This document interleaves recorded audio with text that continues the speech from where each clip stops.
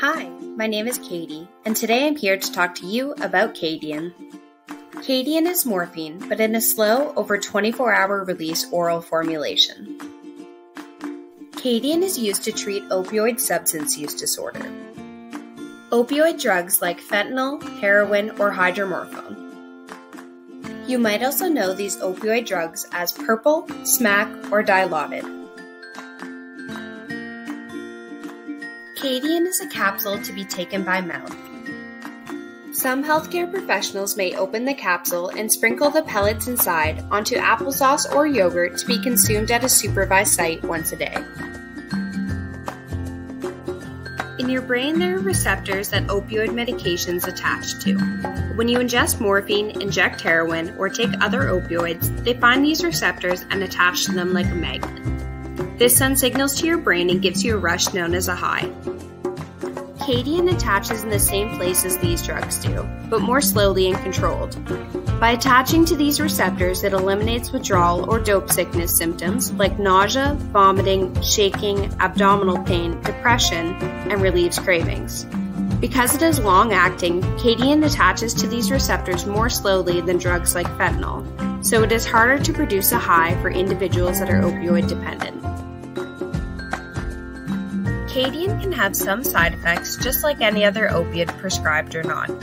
Like fentanyl and other opiates, it can cause tiredness, constipation, and low blood pressure. Your prescriber will help you find a dose that works for you in decreasing your cravings and has the least amount of side effects. It is important to speak with your healthcare provider if you believe you're experiencing any side effects of Kadian. It is also important to speak with the healthcare provider before stopping Kadian, as this can put you into withdrawal or dope sickness. Opioids produce sedative effects, which make individuals incredibly tired and slow their breathing rate. This can cause overdose and death. Your healthcare provider will start you on a low dose and increase or decrease this to avoid these effects. The goal of this treatment is to eliminate symptoms of withdrawal or dope sickness and relieve cravings at the lowest possible dosage. It can take a few weeks to reach this optimal level. Using other opioid drugs like fentanyl while on Kadian, you will probably not feel a rush, but it can result in a fatal overdose because of very high levels of opiates in your bloodstream.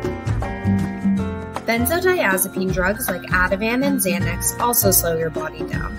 Using these or alcohol with Kadian can result in a fatal overdose. Stimulant drugs like cocaine and methamphetamines speed your body up, which means your body uses Kadian faster, and this can put you into withdrawal or dope sickness.